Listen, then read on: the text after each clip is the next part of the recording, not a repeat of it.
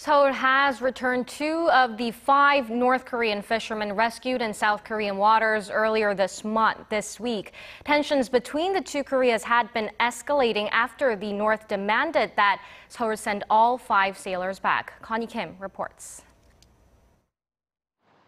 Seoul's unification ministry said Tuesday the North accepted the 2 fishermen earlier in the day through the inter-Korean truce village of Panmunjeom. It's not known whether Pyongyang lodged a complaint during the repatriation process, but a unification ministry official said things appear to have gone smoothly during the handover. Pyongyang had been threatening to take stern action if the South didn't return all 5 men. A day earlier, Pyongyang had told Seoul it would send to the truce village the relatives of the 3 fishermen who expressed a desire to defect to South Korea, and a group of officials to take all 5 fishermen into custody.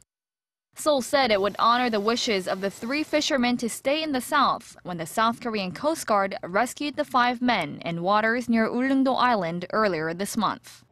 South Korea has never repatriated a North Korean who expressed a desire to defect.